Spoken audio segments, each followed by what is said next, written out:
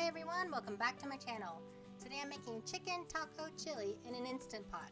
So if you guys want to know how to make this, hit that subscribe button and watch me cook. I don't actually own this, I'm actually borrowing this from my father-in-law because it was just sitting in his pantry. So I'm going to try a series this summer of Instant Pot recipes. Now I'm a complete newbie with this Instant Pot, and if you see where it says close and open, that is the front. If you put the back side toward the front, there is no way that you can shove this thing on there to make it lock and close. I'm only sharing this with you guys because I struggled and I had my husband laughing at me the entire time that I was trying to close this thing. So I thought I had to share this with you in case you didn't know. So make sure you have it kind of to your right a little bit so that you can see where it will fit and it will twist easily to close and open. Okay, let's move on to our recipe now. This uses minimal ingredients. You just need 2 large frozen chicken breasts, a small can of green chili, 2 cans of your favorite kind of white beans. I just happen to use just like I think white navy beans or something. I'm not sure anymore. But have those rinsed and drained and pour that in. A can of cream of chicken soup. You can get the gluten-free kind as well. Throw a can of chicken broth in there and then mix it up as well as you possibly can with the frozen chicken.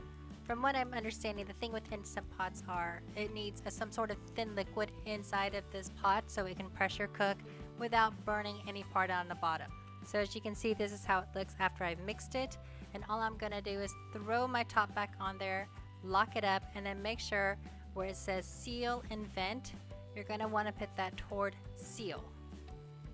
If you keep it on the vent side, there's no way it's going to cook, or you know what, I'm not even sure, I didn't even try it, but I'm not going to try that. But we're going to go ahead and pressure cook this, and you can't see it because I just realized it while watching this video, but I will change it so you can see this in just a minute. But I am putting it on the pressure cook, and I went ahead and changed my time to 22 minutes. And you didn't see it there, but you'll see it again in a second. All it says is on, and you'll see where it says 22 minutes, and then we're going to get back to that in 22 minutes and see how that turns out. You really have to do nothing else. It just kind of does everything on its own for you. So I guess that's the beauty of this whole entire thing. This is seriously my first time ever handling the Instant Pot. So yeah, I was scared of this vent thing because I mean I've heard horror stories of people getting severely burned from this. So I used a wooden stick and I just kind of stayed away from it. I also learned that if you don't have all of the steam released, your lid will not open no matter how hard you try. But pull that lid away from you so the steam goes away from your face, and then you'll see how well it's nice and bubbly inside. Now all I'm doing here is just shredding it because I don't have any bear claws with me, so I'm going to go ahead and just use some forks and shred this up just to see if it's cooked through, and just to show you guys, take a look at this. Nicely cooked through from frozen. Pretty darn good. And that was literally how easy that whole dinner was. I threw some cheese and sour cream on there.